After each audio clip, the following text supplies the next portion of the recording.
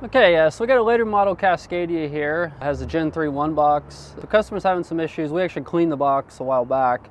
He's been having issues with conversion efficiency and having to do forced regens and SCR tests to get it to reset and passing, and it does pass. So I actually brought it back to us. I was actually moving it across the lot to go ahead and start a forced regen and follow on with a SCR conversion efficiency test. And as soon as I started the truck, even cold, I smelt coolant pretty strong, like burning. So got out of the truck over on the other side, which wish I should have started over there. I'll show you.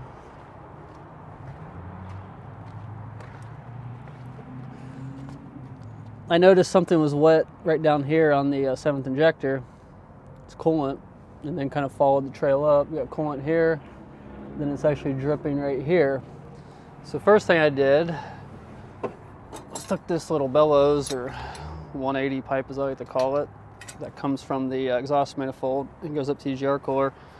Sometimes these will be wet as well if it's leaking significantly, because it will fill the cooler, and actually sometimes you can see them leaking down here on the turbo because it just runs back through everything. They can be so bad if they go completely. So I didn't see anything over there, so immediately after that went over on the other side of the engine. What was that? A minute ago.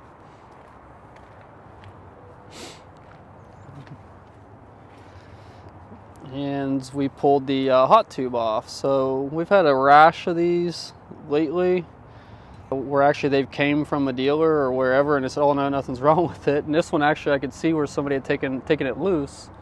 So right up here past the venturi, coming from the EGR cooler, I mean, that's coolant right there. Up here in the intake, it's all wet, it's really built up. And there's this coolant just laying in there. So we know we have a bad EGR cooler, which is significant because it can cause downstream problems with that glycol burning, and the residue from that can actually degrade your DOCs and your SCR, and you can have these problems where the truck won't regen properly and it won't convert nitrous oxide efficiently to where it needs to be for emission standards, and it derates the truck and causes all those problems.